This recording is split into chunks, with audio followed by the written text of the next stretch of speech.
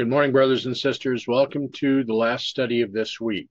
As we return to this document, as we look to see what we are able to glean from the words that are presented,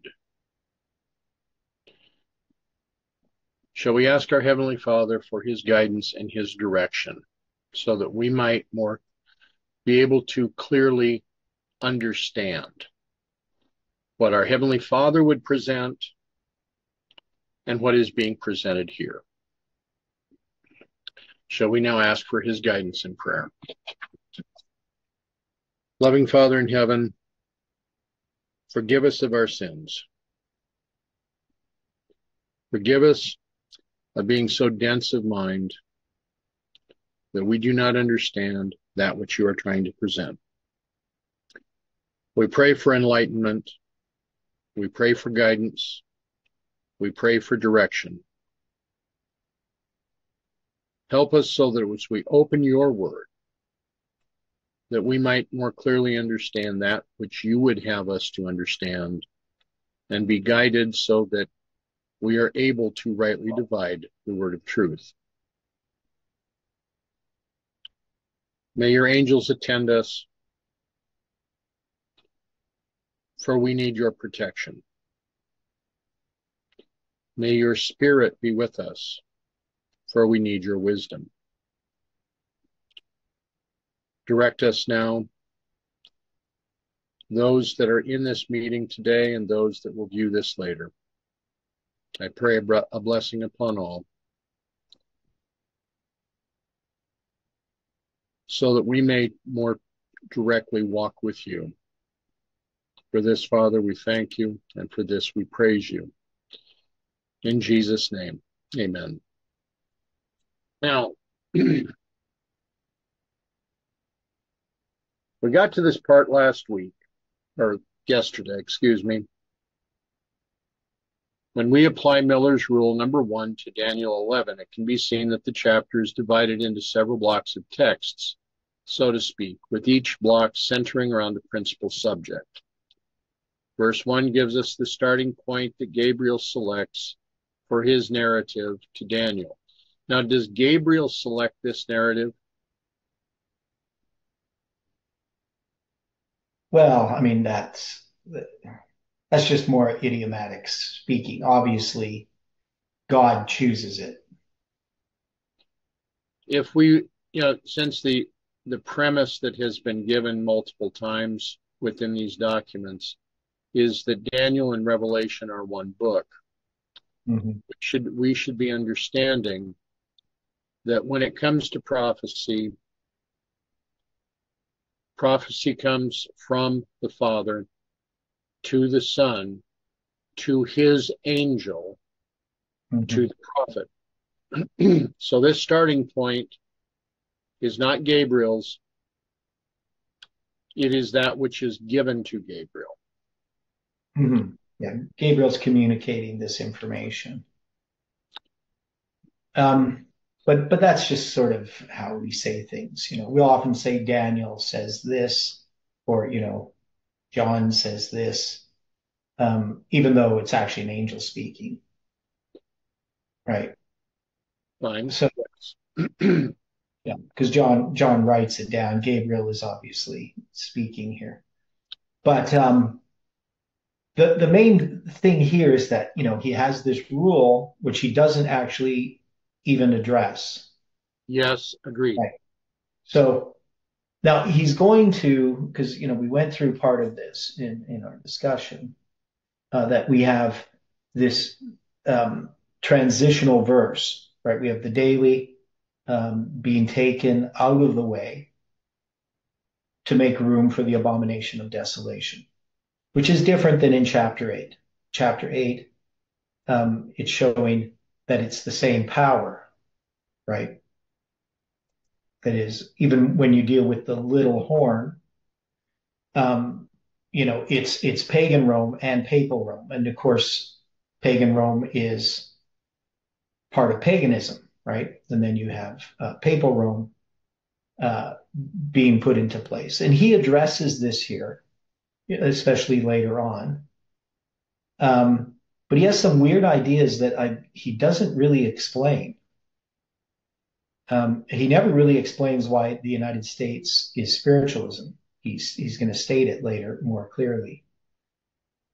So here at the end of this, so he talks about this, and then he says, well, the next step is to determine the true identity of the king of verse 36 and its relation to the new power of verse 31. Right? So that's where he's going to lead to on this. Mm-hmm. So that's that section, clarity from paganism, which some of this stuff, it makes perfect sense. I mean, it's what we would understand, but he doesn't give really support for what he's saying. He's not using Miller's rules. He's stating some things which are clearly correct, but he doesn't show us how he gets to that.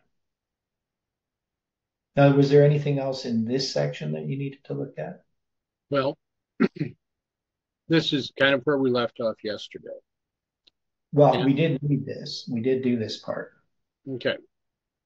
Right. So the next part, because we left off at the last paragraph of this section. So if you scroll down. So next, scroll down more. The next step. That's where we ended last time. Okay. All right. So here, as he is trying to give another subject break, he segues to verse 31. An arm shall stand on his part, and they shall pollute the sanctuary of strength, and shall take away the daily, and they shall place the abomination that maketh desolate. Now, this is not unlike what we have seen before in Daniel 8:13, right? Well, they're similar in that there is two powers, the daily and the abomination of desolation. So how long shall be the vision concerning the daily and the transgression of desolation, to give both the sanctuary and the host to be trodden underfoot?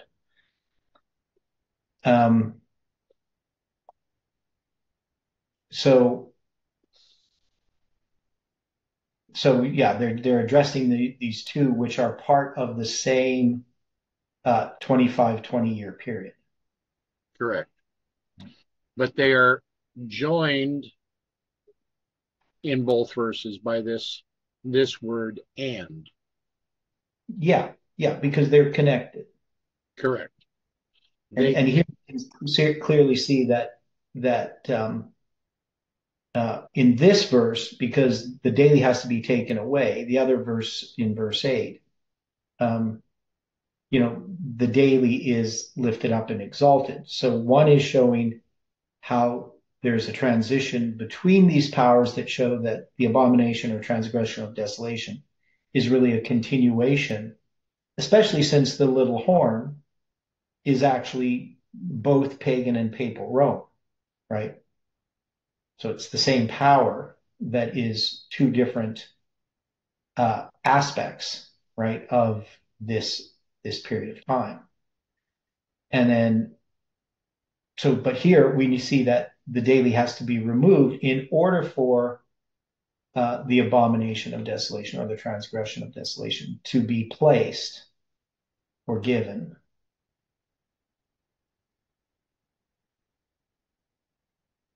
So when he says here, something is removed in order to place something else, this is not an announcement of the removal of the fourth kingdom and the placement of the fifth. This is not just, but represents a major shift in the opening strategy of Satan. Now, operating strategy. Is there operating strategy of Satan? Is there 5 kingdoms? I have not seen 5 kingdoms. Right, there's 4, right? So we have 4 kingdoms of Bible prophecy. Now, we see that there is, 7 heads, which people then try to say, well, there's seven successive kingdoms, but we see that there's actually only four. All of the others are just a continuation of Rome. Right. So Rome in papal form, Rome in a republican form under the United States. The United States has modeled its government after Rome, Right. right? It's a republic. And then the United Nations also has characteristics of Rome, right? Right. So, it's based, of course, the United Nations building in New York. But also there's lots of symbolism that's used that's a continuation of Rome. And we also do sort of connect the United Nations with the mingling of the seed of men that is trying to unite that kingdom. Now, Kelly had brought up before that, there's some book, I can't remember who wrote it, about, this idea of the New World Order is not really a biblical idea. There's definitely a partial truth to that. That is, when we look at the enemy at the end of the world, the United Nations does unite with the United States and the papacy, right? We have a threefold union. But the UN on its own is just following the lead of the United States. It's not the one that's leading. Right. So sometimes people look at, well, the UN or the World Economic Forum or the globalists are the ones who are going to bring in the Sunday law. And reality is it's the United States that does, right? That's pretty clear from Bible prophecy. And so sometimes we get our focus shifted to worrying about what the WEF is doing, as if that is the real threat. And as conservative Adventists, often we have a lot of sympathy with what is Trump, for instance. We would have sympathy with Trump. He seems to be more reasonable. There's all this crazy stuff that's happening. And yet the reality is I'm not concerned about Trump per se, but the United States itself, it's not that it's going to be globalist that makes it a danger. It's going to be because it is Protestant, right? Okay. And it's going to be a reaction to globalism. So in a sense, we would see globalism submit to or be conquered by the United States and the papacy in the Sunday law, right? In order to be part of that union, that there's a change that happens in the secular world. And this is one of the things we struggle with. How do you get a Sunday law, a religious Sunday law in such a secular world? Well, the world can change pretty quickly. Right. I mean, it doesn't mean that everybody is going to be completely religious, but the law itself is going to be a religious law and be seen as a direction towards religion, not just environmentalism or the unions looking for a day off. And that's one of the things that really bothers me, I guess, personally, is that when people try to look at the Sunday law as, well, all these other things are leading to the Sunday law that I don't think are. I really don't think that, talking about the environment has anything really to do with the Sunday law. I don't think that people are going to embrace the Sunday law for environmental reasons. It has to be for religious reasons that this Sunday law exists. Right. So anyway, that's going to relate to when he starts talking more about spiritualism being the United States.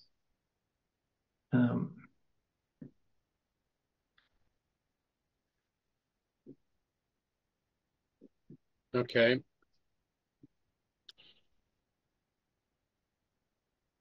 Next, he makes this comment: the same transition of power is seen in Daniel 12:11. And from the time that the daily shall be taken away, and the abomination that maketh desolate set up, there shall be 1,290 days. This text gives us a corresponding prophetic time period that helps us to identify the abomination that maketh desolate. It is the time period of the 1,290 days, years, that tells us the length of time that this power rules. Daniel 12:11 to 12 gives us the time span for the removal of paganism and the setting up of papalism, 508 to 538 AD, a time span of 30 years, leaving a remainder of 1,260 years, giving us the length in years of the papal rule, which brings us down to the year 1798. Now, it's a little bit awkward sometimes when people address this, because one is the verse says, from the time that the daily shall be taken away and the abomination that maketh desolate set up, there shall be 1,290 days. And some people think that that is literally a number of days between the taking away of the daily and the setting up of the abomination of desolation. And some take it as a period of 1,260 years between those two events. So, right, because of how they read it. But most people actually just take it as a period of actual literal days. So they have a time in which the daily is going to be taken away, whatever they imagine that to be. And then there's going to be 1,290 days. But the Hebrew syntax doesn't really say that, right? You understand what I'm saying? Like it's not 1,290 days between those two events.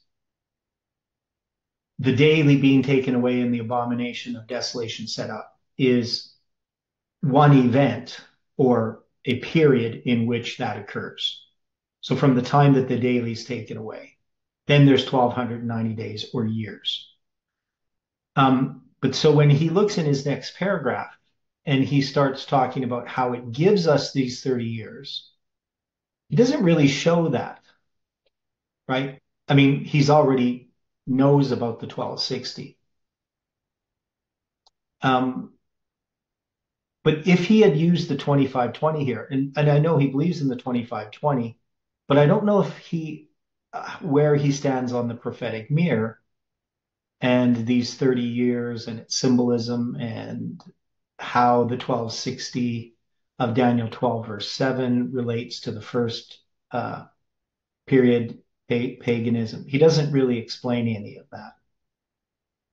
And, I think if he's writing to not people not in this movement, to Adventists, he really should have explained this better.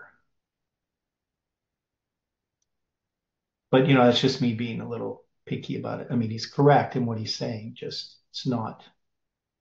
he's not showing any of this really. Well, and then he's going to get really confused in the next chapter or the next paragraph, because that we went through in detail and show what the time of the end and the indignation is. So he's not really explaining how the time appointed is different from the time of the end. He sort of seems to think they're the same thing. It's also interesting because with Daniel 12:11, there shall be 1,290 days or yom, time of heat, versus when we were looking at 2,300 Arab boker, evening, morning. Yeah. So Daniel uses two different words for specific purposes.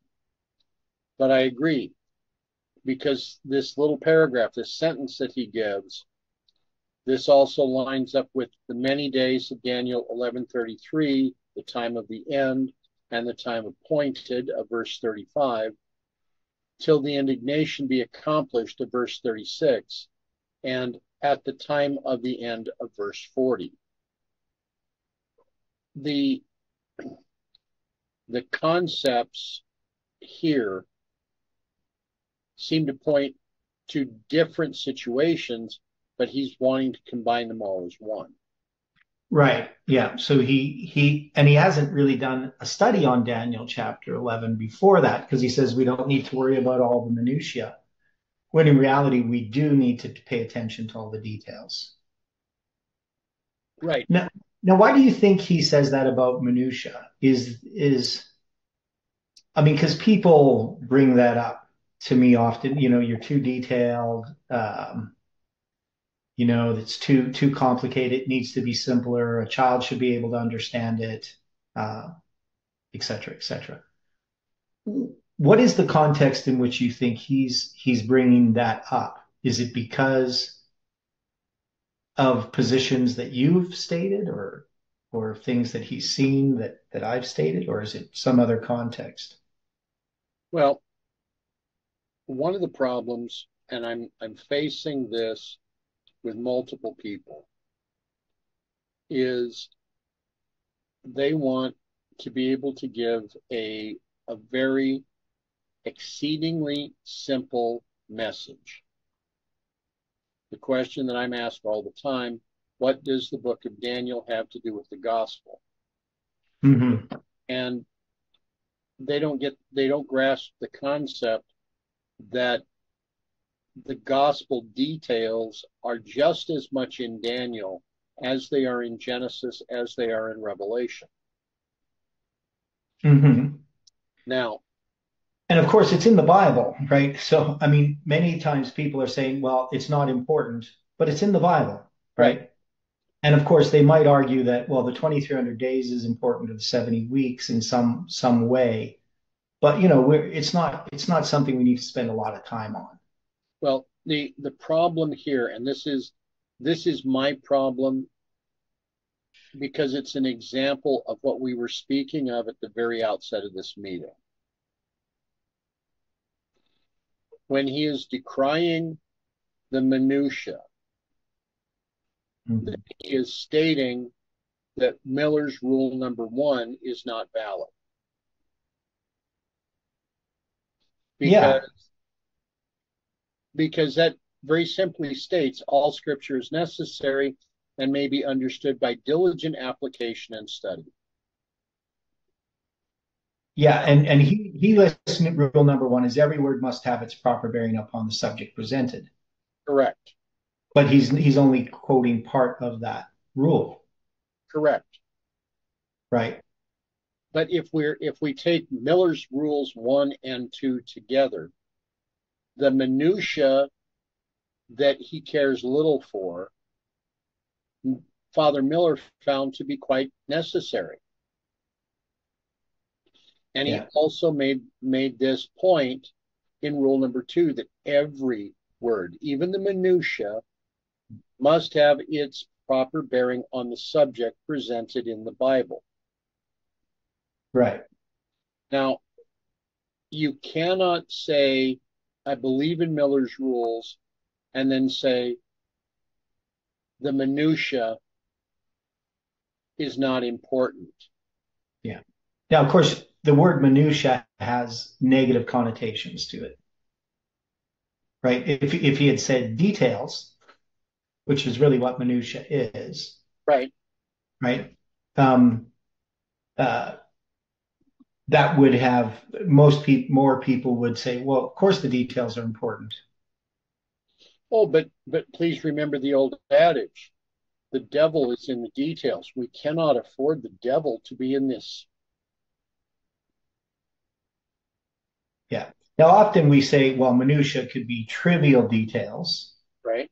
But that's just more a common way of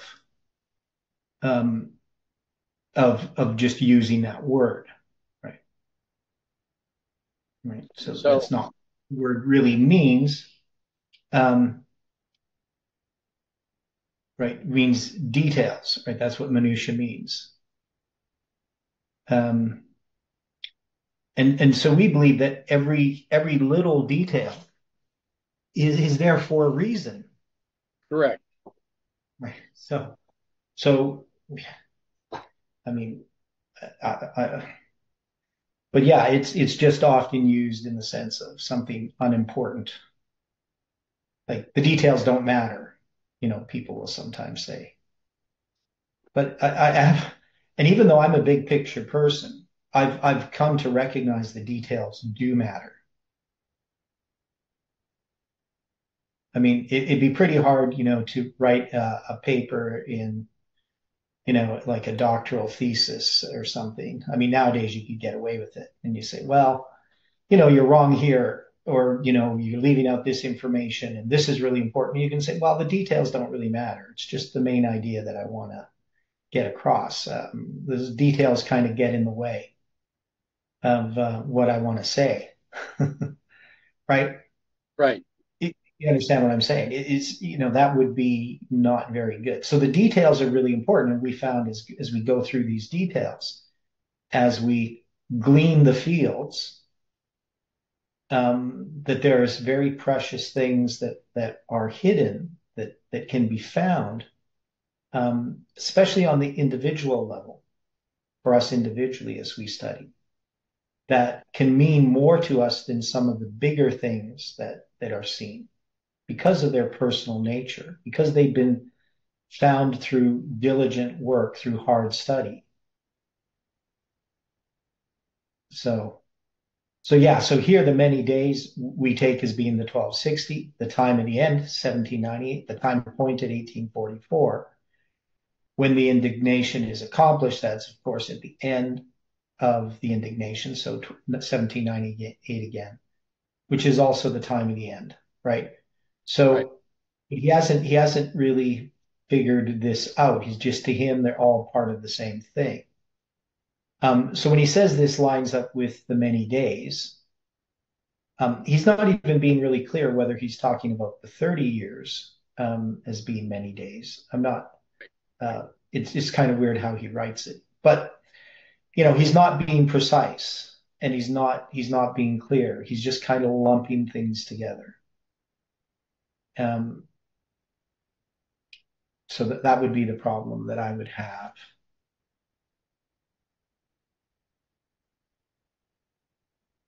Okay. When considering this in the overall scheme of the succession of kingdoms as outlined in Daniel, this particular move from paganism to papalism is the key transition in the entire chapter of Daniel 11. This move on the part of Satan changes the nature of the persecuting power from the physical realm to the mental realm. No. Exactly. So one is, he makes this statement, doesn't. Now, we would say it would change it from literal to spiritual as far as a counterfeit. That is, paganism is a counterfeit of the earthly sanctuary. It's literal animal sacrifices. But you can't say it changes it to the mental realm when we get to papalism. Spiritual doesn't mean mental. It just means more symbolic, right? Pretty much agreed. Yeah. So,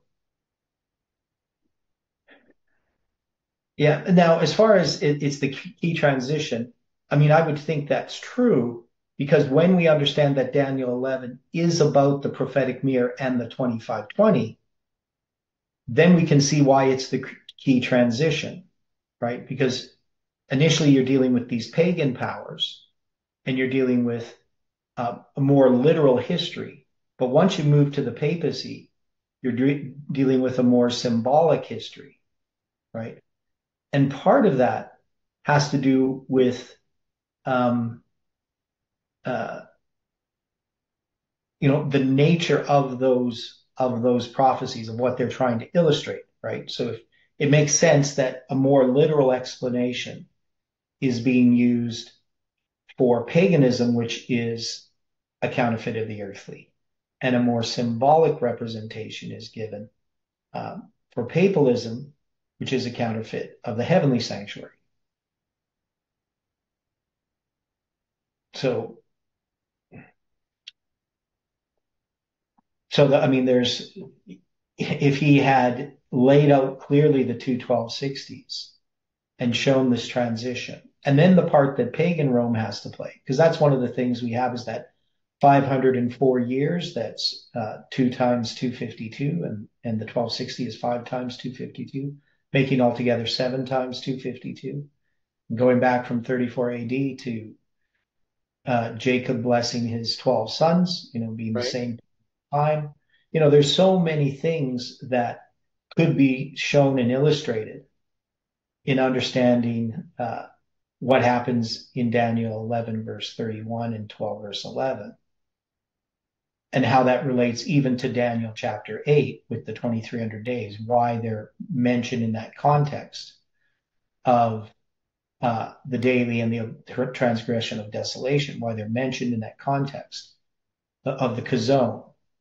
But they're not the kazone. The 2300 days are the evenings and mornings. Now another question, because you brought this up. So why is it that Daniel uses evenings, mornings for the 2300 days, but for the 1290 and 1335, he uses yomim? He uses days instead of evening, morning. And one thing interesting too is that the days there is plural, right? Yomim. But evening, morning is not pluralized. It's 2,300 evening, morning. It's not like evenings and mornings. It's just Erev, Boker. So why does he do that? And again, of course, it's God that does it, right? It's just in the book of Daniel. So why is that we have the 2300 evening, morning, but the 1290 and 1335 days? Does anybody know? I don't have an answer for that.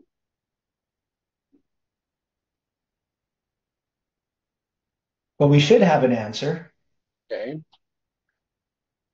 Okay, so in Leviticus 26, why is the periods of 70 years represented by the word Sheba? Sheba meaning 7. Just 7, right? So he's gonna prolong their punishment 7.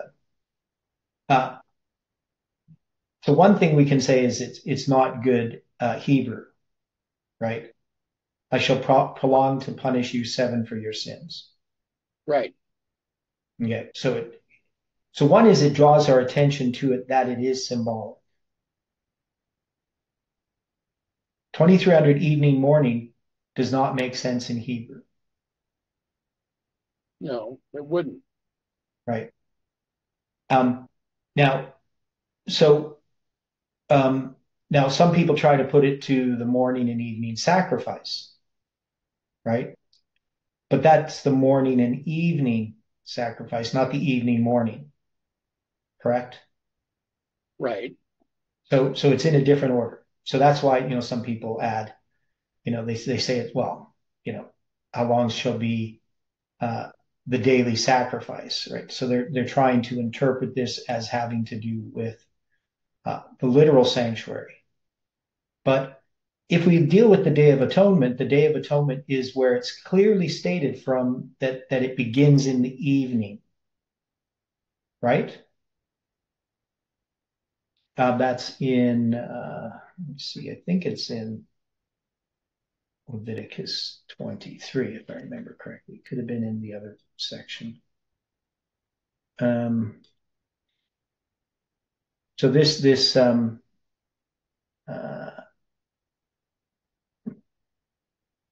in, let's see if I got the right place.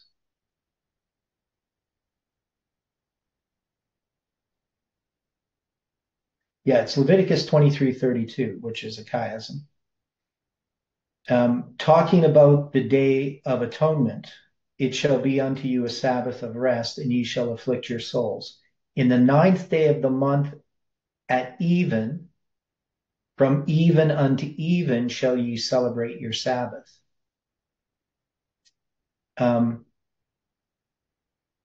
So one of the things, starting here with the evening, morning, I connect it here with Leviticus 23:32.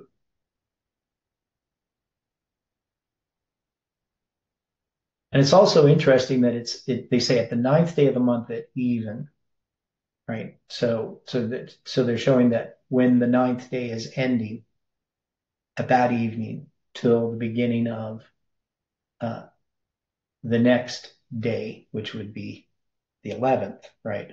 So you got from even unto even.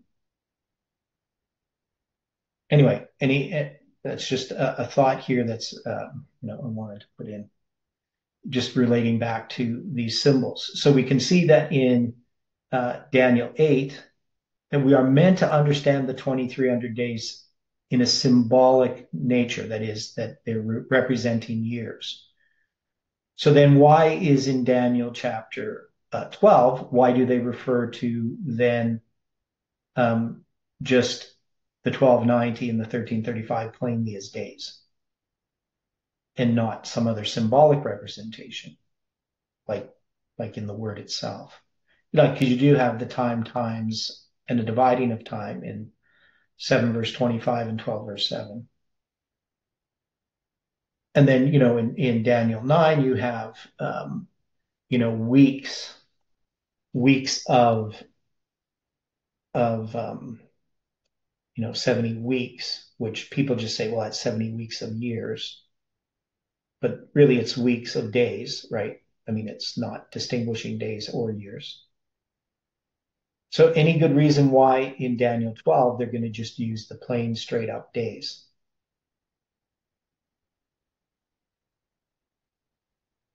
As you were saying, this gives a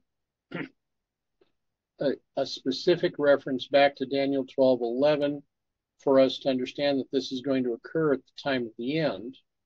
Mm-hmm. Now, the rest of this, with the way he's written this part of the paragraph, this one thing is the dividing line that governs the application of the precedent that is usually set regarding the kings of the north and the south in verse 40. Up until the fifth kingdom of the papacy, the kings of the north and the south are determined by the literal geographic land that they occupy relative to Israel. But this transition now takes the king of the north and the south into the mental spiritual realm. We've just stated there is no fifth kingdom. Right. This is not something that we're finding within the Bible. Yeah, and I wouldn't put mental / spiritual realm together. I mean, obviously there's a connection spiritually with the mind. Right. But if you're going to just say mental spiritual, you're saying that it doesn't deal with reality, right? Which is not what spiritual means. Right. Right? It means really symbolic, right? It's more symbolic rather than literal, figurative, and spiritual, right? Like in the sense. But he continues on that same path to say this is not to say spiritual as in allegorical or in type or figurative, but spiritual as in religious versus secular. Which makes no sense again. Well, we don't see that example in the Bible anywhere, that spiritual just means religious versus secular. In this case, in this final few words of this paragraph, he strips away the veneer to state the prophecy remains literal. So here again, he is attempting to justify Uriah Smith. Yeah, but this doesn't make any sense. It doesn't. Not at all. It didn't make sense with Smith. It's not making sense here. Yeah, but so Smith just tries to say, well, the whole thing's just literal. There's no figurative aspect to it. It's just a literal prophecy. But he's going to try to argue, well, it is spiritual or figurative or allegorical in some ways, but not in the way that it takes away the literalness of the prophecy itself, which just doesn't make any sense. Because the papacy is a counterfeit of the heavenly sanctuary, right? It's It's, it doesn't have animal sacrifices. It tries to look more like, uh, you know, the Christian uh, plan of salvation than the pagan plan of salvation. They wouldn't consider themselves pagans, but yet it's really paganism, just dressed up, to look Christian. So then he's going to argue, though, that the prophecy itself remains literal. Well, I'm not even sure that he knows what literal means. Here again, the attempt is being made to justify Smith. Okay. And we're not here to justify Smith. Well, we're just trying to understand this, Right. what he's. But it does give us an insight, sort of. Obviously, we're trying to look at this primarily about our own thinking and how we relate to things. But it does give us an insight, at least for me personally, into just how confused our thinking can be. Correct. When involved in trying to maintain a position that's not true.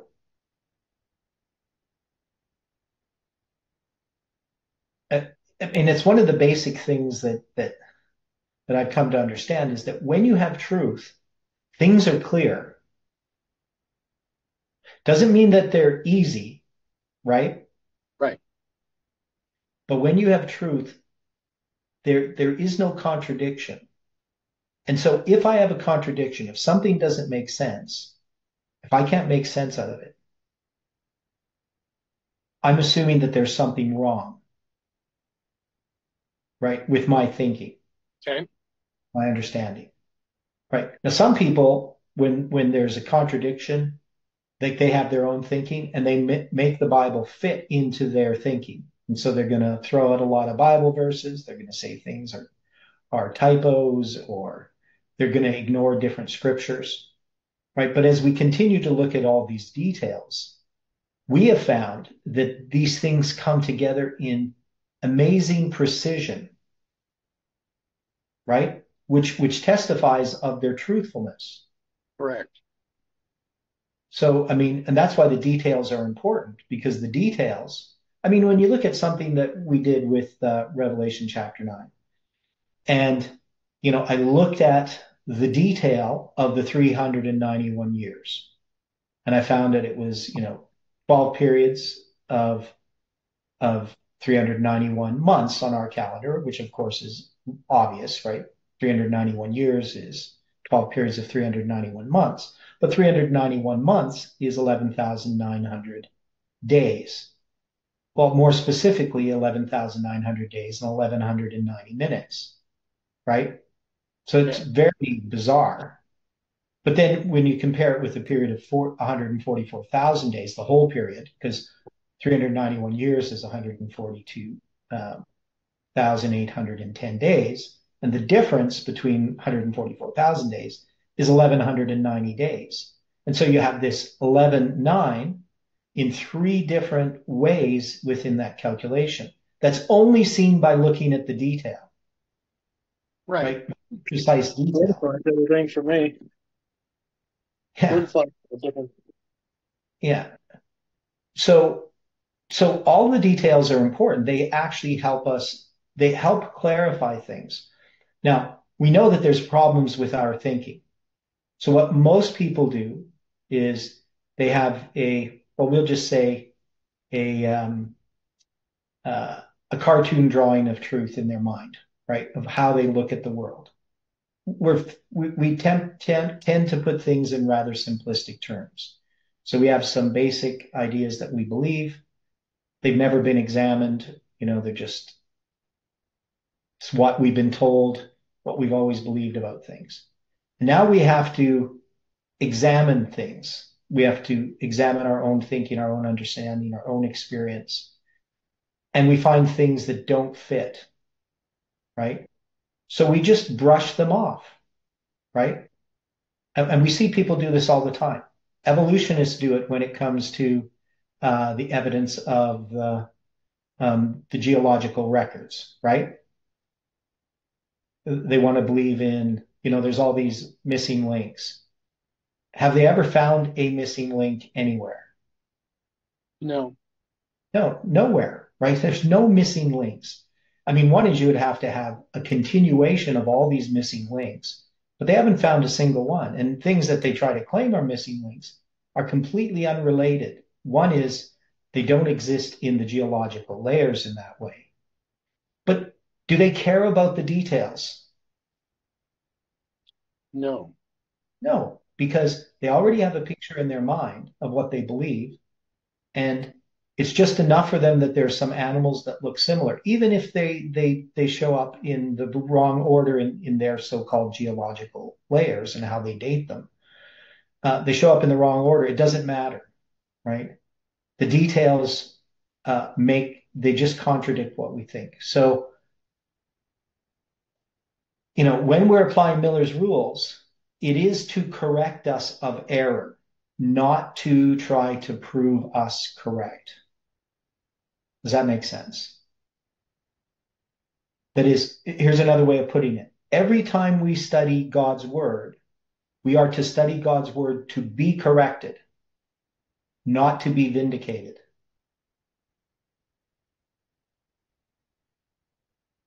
Do we agree with that? Yeah, probably should be a rule of thumb. Yeah.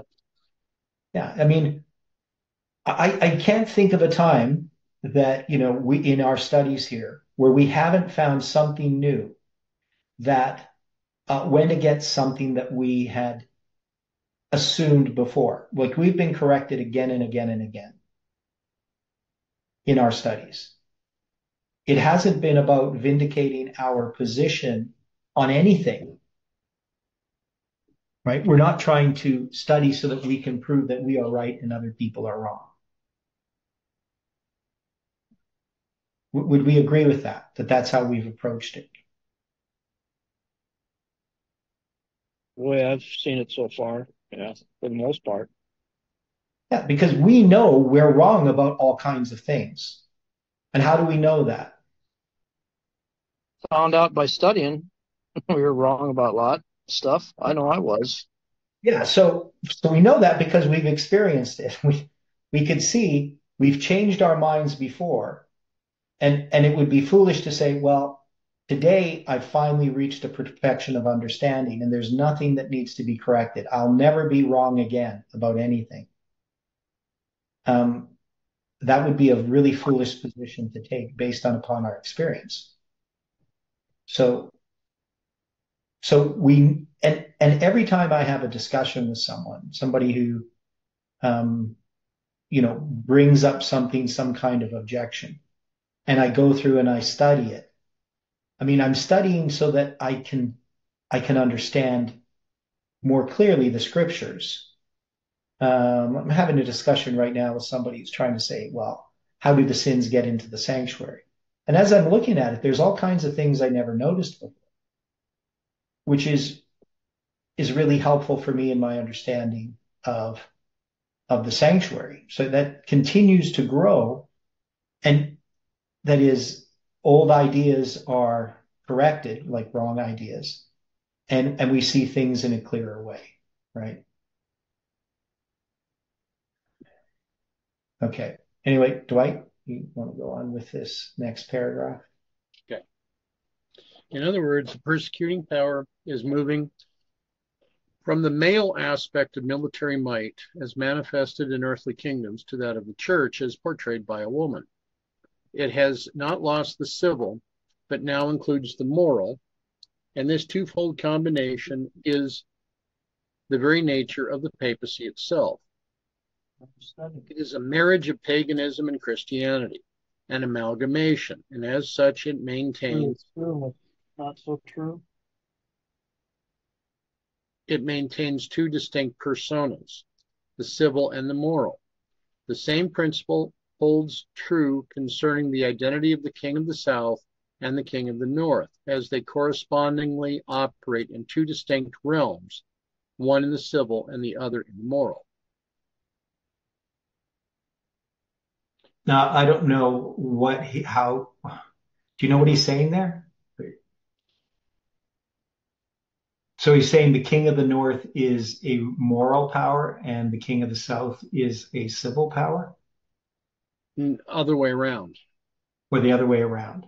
Yeah, So he's saying the king of the north is a civil power, the king of the south is a moral power. right. At least that's the way I'm taking it. And I Yeah, don't well, agree. because he's not clearly stating, but he puts civil and moral first, and then he says south and north, and then civil and moral. So I would take it if he's putting them in order, right? Civil would be the king of the north. Oh, right. Or the king of the south, pardon me, and the moral would be the king of the north, because that's the order he has them in. Right. But I don't agree with this. Well, I don't know if I understand it. Now he talks about the male and female. So he's saying, well, the male is the military might, or really the civil power, and the female is the religious. Now we know that there is a two horn. The little horn of Daniel chapter 8 has a masculine characteristics that refer to pagan Rome, and female characteristics refer to papal Rome. Right. Right. Whereas, To distinguish the two. Now, to say that the papacy itself is just religious or moral, and that paganism isn't, I mean, they're both religious powers in a sense. So I'm, why they're used in masculine and feminine is to distinguish that there's something that pagan Rome does, right? It's going to come and crucify Christ. Papacy doesn't do that. I have no idea what he's trying to get at. Like, none of this really follows from anything that he's been saying. right. And he doesn't follow up on it in any way, really. I mean, there's sort of, it's very confusing how he looks at paganism. And he'll say things like in the next paragraph, this point will become very clear as we progress in our study, which it doesn't, Right. right? Especially, when we read through what he's writing here, stating the same transition of power is seen in the description of paganism in Revelation 12, which then gives its power, seat, and great authority to papalism in chapter 13. Papalism, in turn, gives its power to another entity, that of apostate Protestantism, spiritualism, USA, making up the image of the beast. But this transfer of power from papalism to Protestantism is seen in Daniel 11:38, but in his estate. This point will become very clear as we progress in our study. Well, I'm going to be blunt, but I'm going to try to be kind. This is as clear as mud. And he never really addresses it again. Right. Right. So he doesn't know. So he addresses it. He talks about it, right? But in his estate he shall honor the God of forces, the God whom his fathers knew not shall he honor with gold, silver, and with precious stones and pleasant things. Now I'm not sure what he means, what he understands by in his estate. Without the details, without, as he calls it, the minutia. Yeah. This is a total jumble. Yeah. And now we have, in his estate, that is, where's this here? Where is this?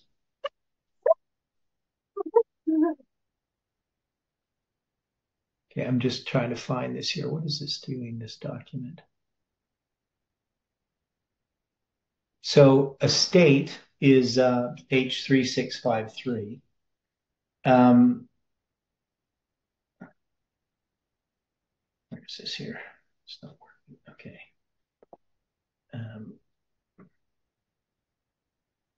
And that word's used in different places in Daniel. And it just means to stand, right? Right. It is a base, a pedestal, station. And I got to get to my dictionary here just to make this clear. Office, right? And it's used in Daniel 11:7. But out of the branch of his roots shall one stand up in his estate, which shall come with an army. Daniel 11, verse 20 to 21. And then shall stand up in his estate a raiser of taxes, the glory of the kingdom, but within a few days shall he be destroyed. And in verse 21, and in his estate shall stand up a vile person, right? So somebody's just replacing someone else. But in his estate shall he honor the God of forces, right? So one is he's not even defining, well, whose estate is it? Right. So he hasn't really explained it. Now, I think, if he's meaning this correctly in his estate, it just means that papalism replaces paganism. But he's saying that it's Protestantism replacing papalism, right? Okay. Isn't that what he's trying to say? The way he's approaching this is he is trying to go pagan, papal, spiritualism. Or Protestantism. Right. And I think he's confusing the symbols. Yeah, and he's taking verse 38 as applying to Protestantism, not to papalism. Right. So this is, to me, is papalism standing in the place of paganism. That's his estate that he has taken. That's the way that I would look at it. Now, if you're going to take it that way, but we actually had that this was Christ's place, right? So we had reinterpreted this verse. That is, we retranslated it. But in his, that is Christ's estate, shall he, the papacy, honor the God of strength, the God whom fathers knew not. What? The God of forces. Yeah, which we have as the word strength. So Right. we cross out forces and put in strength. And that is because we reference this to other verses where it talks about the true God, the God of strength.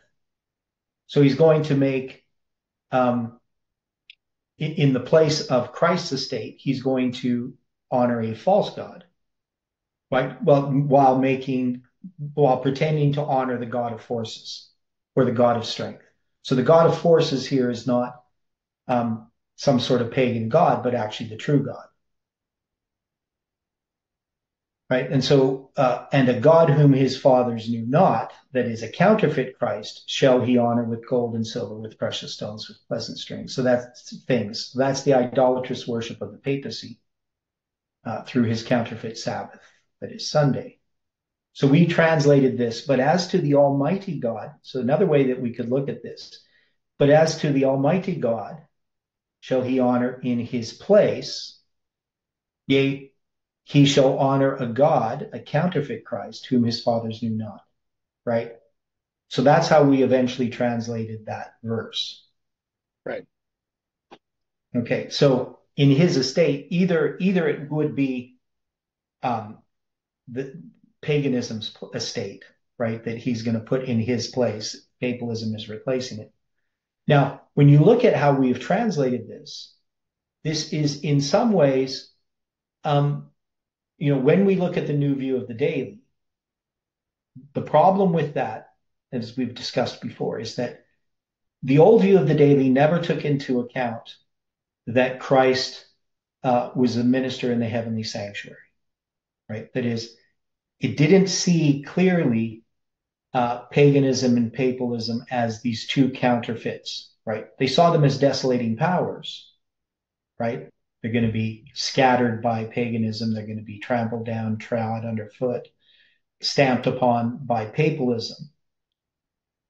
But they never saw them in their counterfeit aspects. Now, the new view of the daily muddies the water in that issue by trying to say that the daily is Christ's ministry. But it's not, the daily can't be Christ's ministry. But it is true that papalism counterfeits Christ's ministry and puts a false god in the place of Christ, right? We would all agree with that. Okay. So in some ways, there was an idea that should have been seen in the new view of the daily. That is, if we had understood not so much the new view of the daily, but understood what the problem was and how it was to be resolved, that would only come about by understanding the 2520. If we had understood the 2520, the new view of the daily would never have occurred. Right. Agreed. And we would have had a reconciliation of the 2520 and the 2300 days and all these time prophecies to the idea that Christ is now our high priest in the heavenly sanctuary, and that papalism is a counterfeit of that. It would have all fit together, because that's basically what we've done in our study of Daniel chapter 11. That is, we've come to understand what it was that Daniel didn't understand, which the Millerites didn't understand, right? And even Adventism today doesn't understand. That is, we haven't put it all together. So we know that there is this counterfeit that is the papacy. It's counterfeiting what Christ wants to do. It's giving a pretended honor to the true God, but instead it's putting a counterfeit God in place of God. And that's so clear when we went through this. Now, when he talks about the mental, there is a partial truth to that, in the sense that we know that the sanctuary in heaven is connected to what happens in our minds, right? That is, what's going on in heaven is connected with what's happening on earth. Right. That is, when we deal with something like we're in the antitypical Day of Atonement, what we understand is that there is a work that's symbolized by the Day of Atonement that is now Christ is doing in heaven, but it's connected with what's happening on earth. That is, without anything happening on earth, Christ can't be doing something in heaven. Like, if there is no end time message, there's no Millerite message talking about, the hour of his judgment has come. There was no time prophecy, or people didn't notice the time prophecy. It never was fulfilled. Christ couldn't have fulfilled his role as our high priest. He can't just arbitrarily start something. It has to be connected with what's happening to his people on earth, right? There will be on earth as it is in heaven. So there's this connection between heaven and earth, which Christ gives. So obviously it couldn't have happened, right? There had to be this generation that would proclaim this message. And that work that's being done is not just something being done in heaven. Christ is doing a work, because once his character is perfectly reproduced in his people, then shall he come to claim them as his own. So that means that the work that he's doing in heaven has to do with his people being cleansed, having them have his character.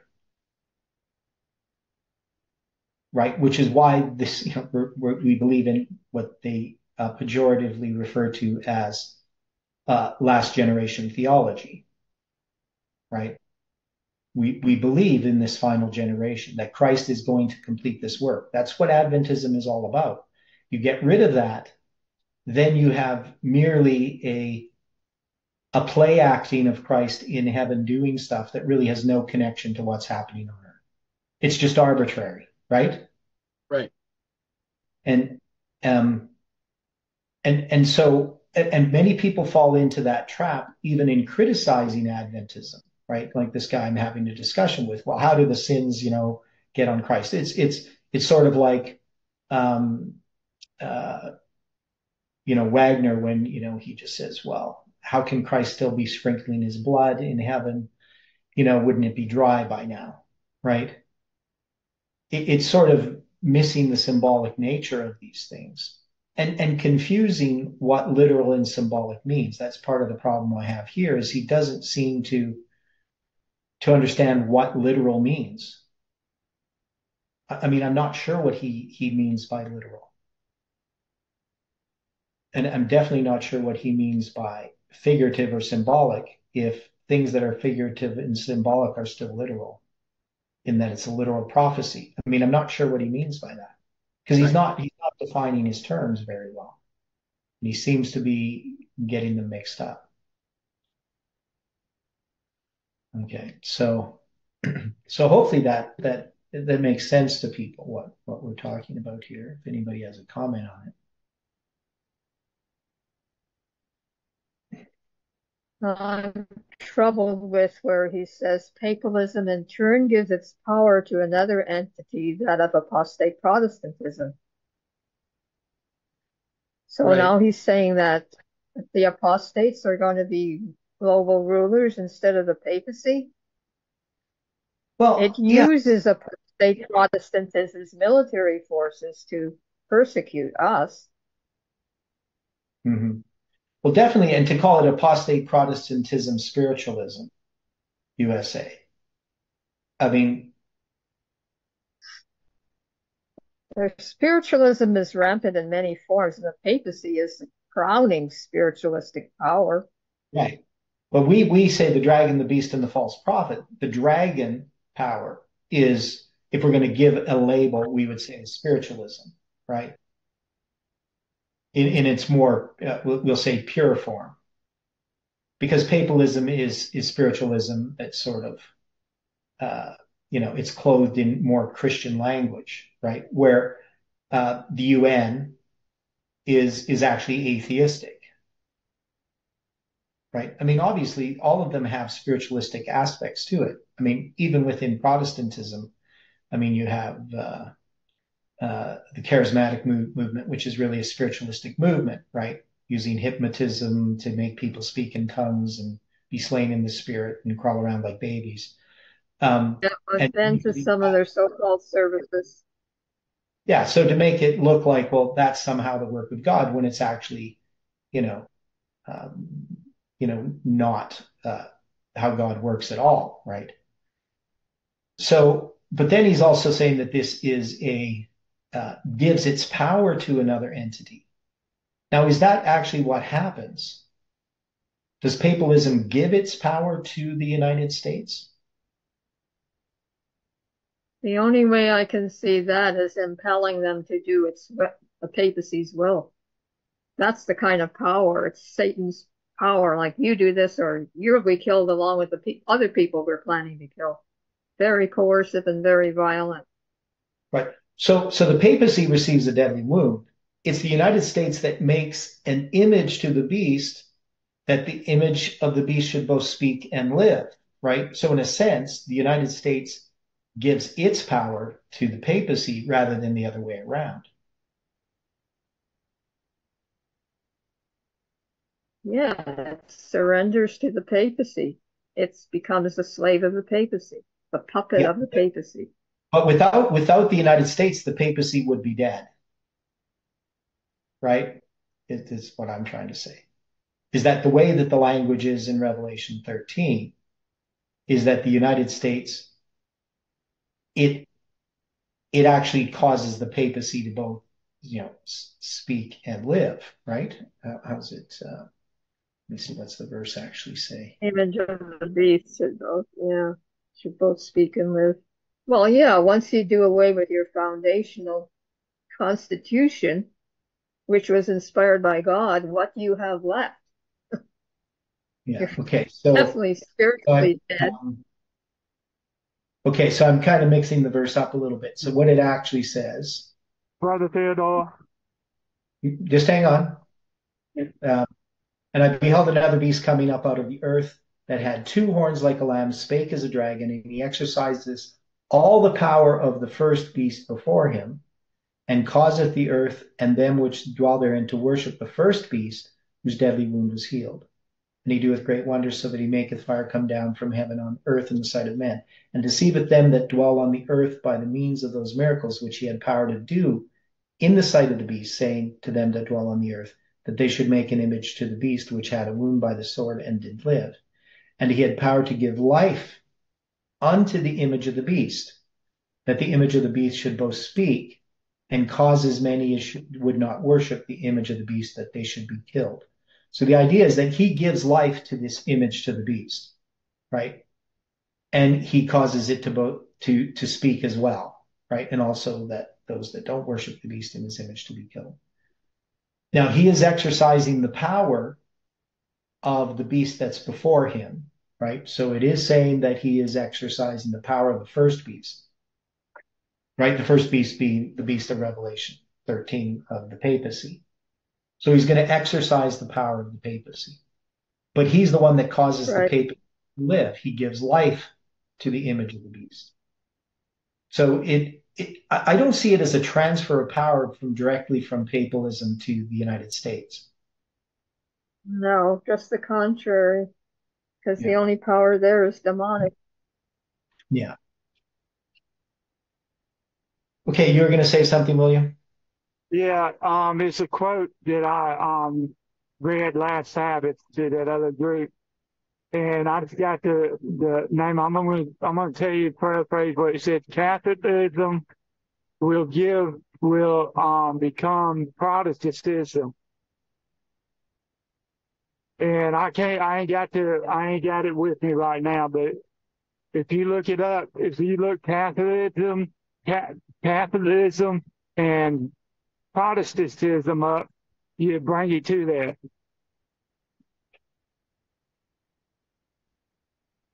You're saying, is the word becomes in there?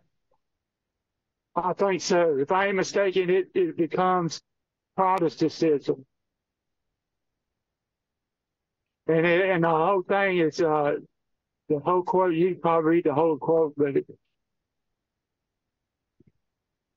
well, it says papists may change from Catholicism to Protestantism. That's probably not it.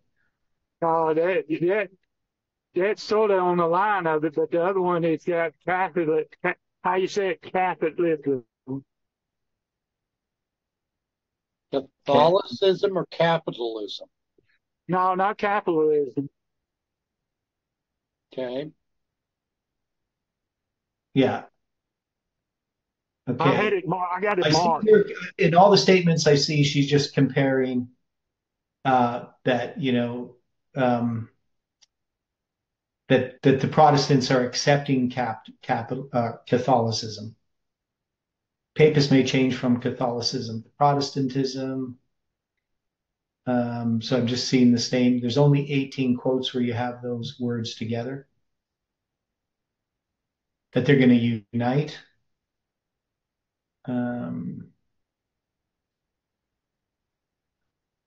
I think you're misreading the quote.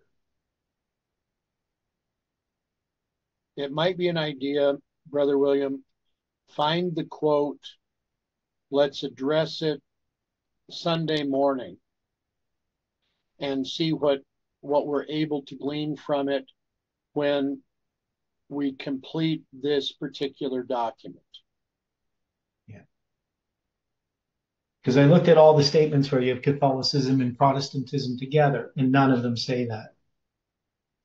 Okay, I'll get it tomorrow. I'll get it for Sunday. Okay, that would be great. Thank you.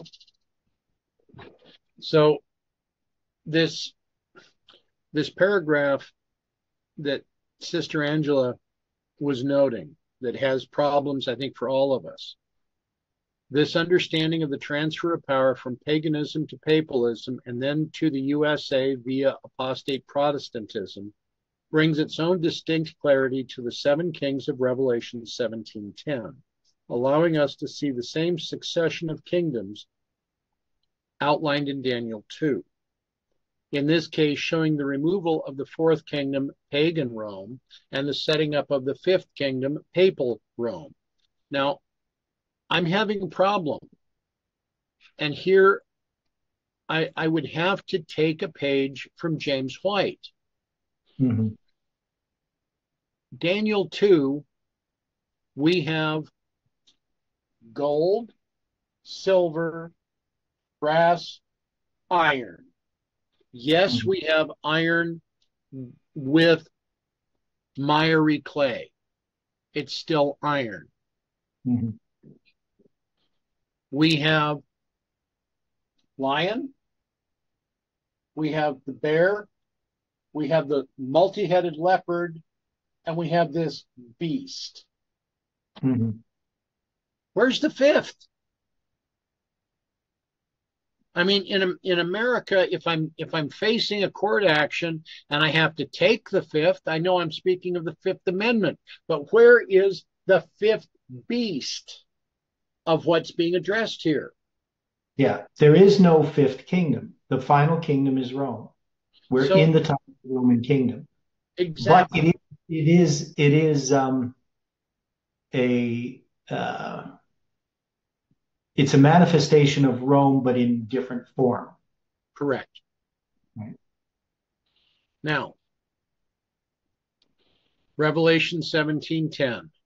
And there are 7 kings, 5 are fallen, and 1 is. The one is, and the other is not yet come, and when he cometh, he must continue a short space. So, the 5 kings that are fallen are Babylon, Media Persia, Greece, pagan Rome, and papal Rome. The 6th king, the one in place at present, we know to be the United States of America, which is inclusive of the image of the beast, apostate Protestantism. The context of Daniel 11:31 is dealing with the time period of the transition from pagan Rome to papal Rome, from the 4th to the 5th kingdom. Here again, there is an attempt being made to support Smith, yet I'm also having to wonder if this is not a tacit reference to the influence of Leroy Froome. Right. Now, so the one thing here, I mean, this is a common view that's held within this movement, that the 7 kings are the 7 mountains, which are the 7 heads. But we're taking the position that they're not. That Right. is, the 7 mountains are the 7 hills of Rome, right? Upon which the woman sitteth. That's talking about Rome. And there are 7 kings. Right? Now, for Uriah Smith, he has these heads to be 7 successive forms of Roman government. Right? He doesn't place them as kingdoms. He claims that that's a false idea. And in each of the beasts of 12, 13, and 17, he has the heads consistently being the forms of Roman government. Now, we found that we could accept the forms of Roman government in chapter 12, the Great Red Dragon.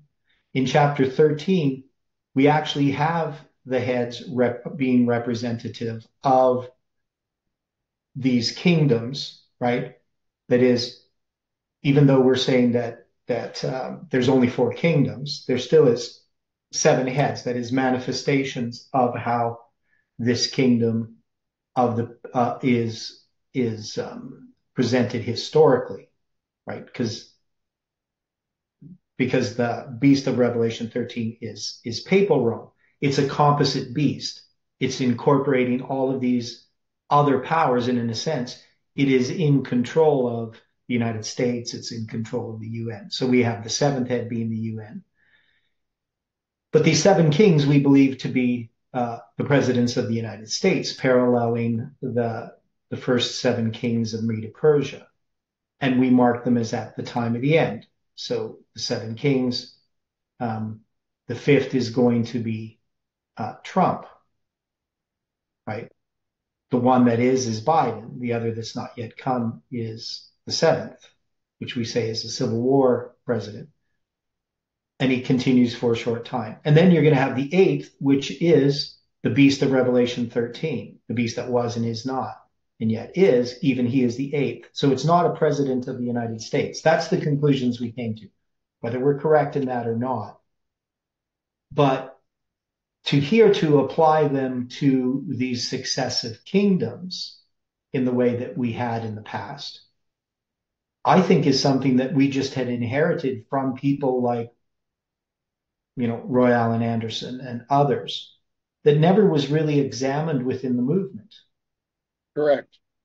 Right. And remember when we had studied this, and somehow Jeff Pippinger got a hold of gossip of what I was saying. He wrote those 391 words in 5 paragraphs and it ended up, Colin sent it to me.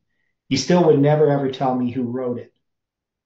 Right. He would never admit to that Jeff wrote it. So I'm still assuming that Jeff wrote it because of the style of writing. I'm not sure why he won't tell me, which I'm not happy about. I think that's I don't know. That to me is just like pettiness. It's kind of childish. Let's put it that way. Yes, I just Something said. being childish, but it is, right. Like, it's not clear communication. Why wouldn't somebody just tell me who wrote it, right? And continue not to, even when I'm pretty sure it's Jeff that wrote it. Like, I'm not sure why, But anyway, that whole issue, and we started to understand that we couldn't just take the 7 heads and have them all be the same and the 7 horns all be the same, because the beasts are not the same. And you've got 7 heads with 7 crowns in chapter 12, 10 horns with 10 crowns in chapter 13, and no crowns on any of the horns or heads in chapter 17. And definitely they aren't the same beast. So whether we understand all of this correctly or not, whether there's something that we've missed, one thing we can say is we can't just simply accept this idea as it's being presented here. We know that there's problems with it, because you have the woman riding this beast, and obviously that beast can't be, one of the heads can't be the papacy itself, right? So the idea that it's just the city of Rome, that the 7 heads are 7 mountains or hills upon which the woman sits, identifying it as Rome, it is the most logical. And it's actually the most common way in which it's understood by Protestant commentators in the past. Right. So this idea that it's these successive kingdoms is a rather new idea.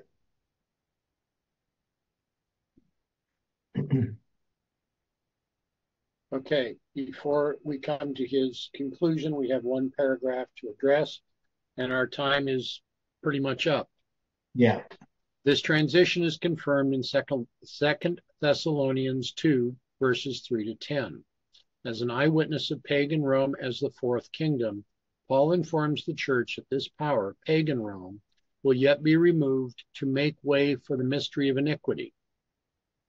This mystery of iniquity is no less than papal Rome.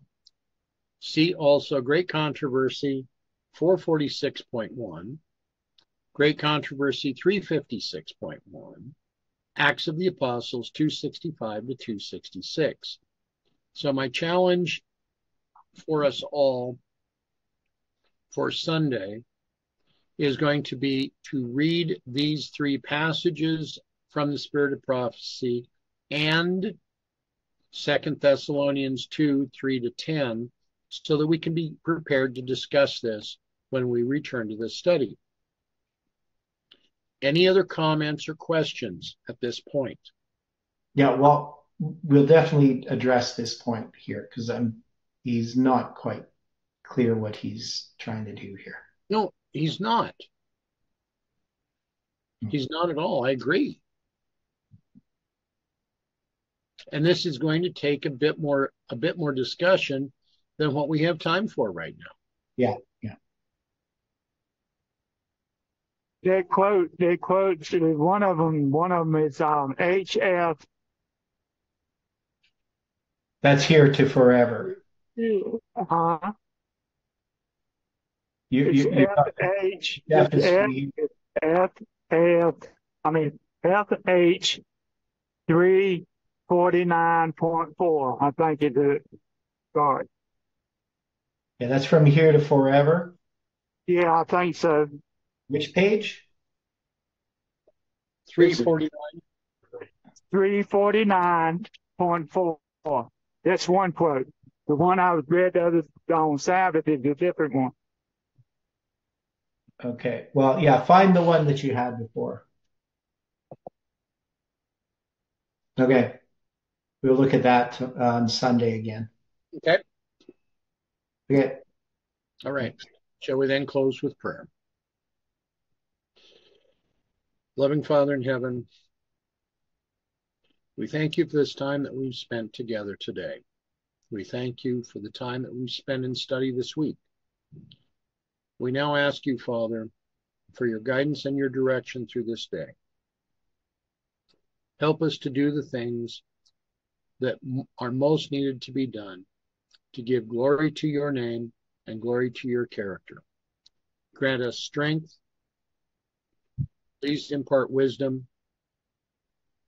Help us that we may keep our eyes more properly, purposely, permanently fixed upon you. For this, we thank you, and in this we praise you. In Jesus' name, amen.